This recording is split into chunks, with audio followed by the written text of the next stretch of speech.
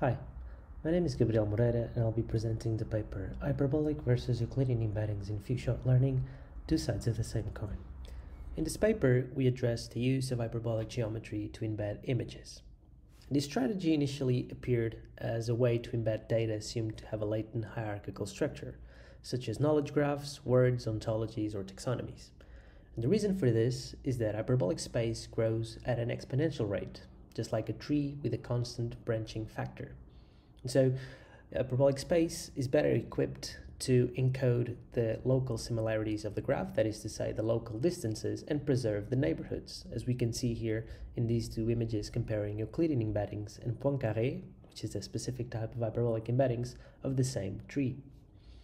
In computer vision, hyperbolic geometry was introduced under the hypothesis that it would help capture hierarchical visual features and thus help improve generalization and few-shot recognition abilities.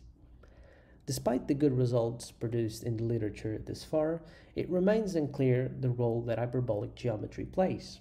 And in this paper, our hypothesis is that in high dimensions, prototypical learning in hyperbolic space actually produces embeddings that are angularly distributed, that is to say, at the same radius.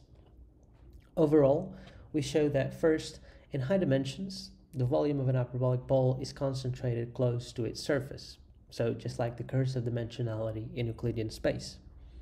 Then, we show that the few-shot accuracy of previous hyperbolic encoders can actually be attributed to the angular separation of the embeddings. And finally, we show that an Euclidean encoder equipped with Euclidean metric can actually surpass the performance of previous hyperbolic baselines. To get started, I'll first review hyperbolic geometry. Hyperbolic geometry has several models. Two of the most commonly used are the hyperboloid model and the Poincaré ball model as represented here on the right. To define the hyperboloid model, we need an ambient space that is d plus 1 dimensional, and we introduce here a bilinear form G. If we consider then an hyperboloid, or the upper sheet of an hyperboloid in this space together with this bilinear form, we obtain a negatively curved space that is known as the hyperboloid or the Lorentz model of hyperbolic space. The Poincaré ball model is then obtained by a stereographic projection of this hyperboloid. And it's precisely this Poincaré ball model that we'll be using throughout the presentation. So now, if we have an image encoder, the way that we can obtain hyperbolic embeddings, one of the most common used ways, is through an exponential map. So the output of a convolutional backbone is interpreted as being Euclidean embeddings lying at the tangent space at the origin of the manifold, and the exponential map projects these tangent vectors back to the manifold itself. In practice, this exponential map is simply a rescaling of the magnitude of the embeddings, accomplished through an hyperbolic tangent. And once we have embeddings that lie in the Poincaré ball, we then apply a loss by using an hyperbolic metric. In this case, the prototypical loss would correspond to computing centroids and then spreading them apart.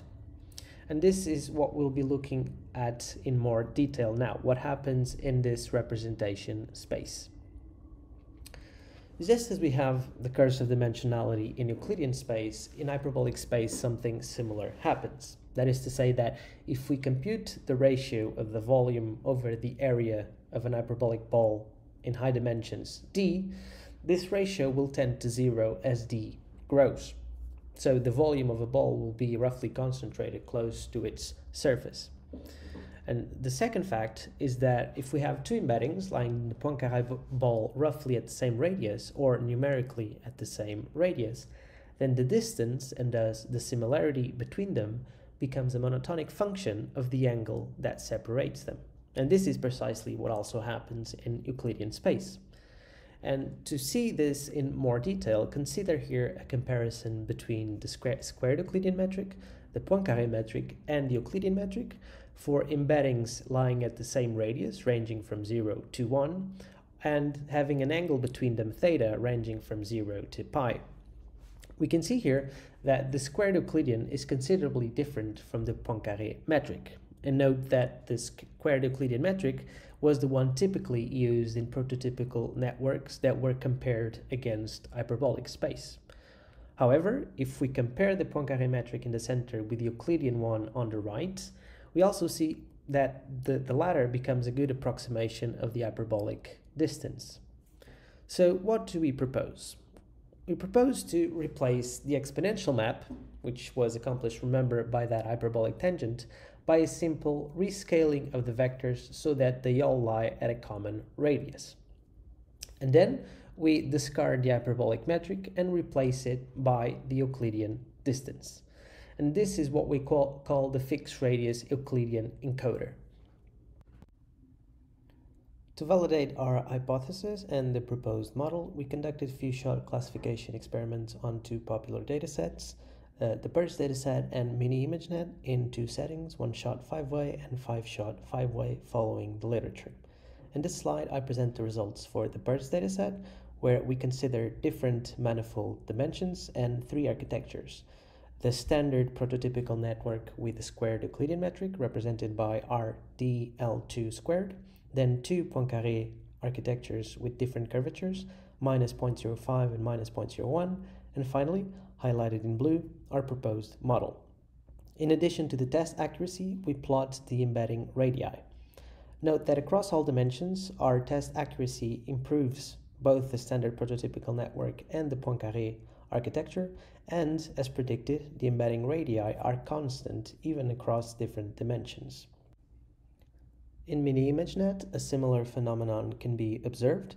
In this case, the embedding radii of the hyperbolic representations is not constant for the smaller dimensions, but it converges to a common radius as the dimensionality increases. In conclusion, in this paper, we set out to show that the few-shot accuracy of prototypical hyperbolic networks can be ascribed just to the angular separation of the embeddings. In addition, we showed that just a fixed radius Euclidean encoder can actually outperform these hyperbolic representations without any of the difficulties presented by Riemannian optimization on a negatively curved manifold. Overall, this does not mean that the data itself does not have a latent hierarchical structure, as these data sets both have hierarchical structures stemming from the semantics, but that the data can actually be represented accurately on Euclidean manifolds. For reproducibility purposes, the code is available online. Thank you.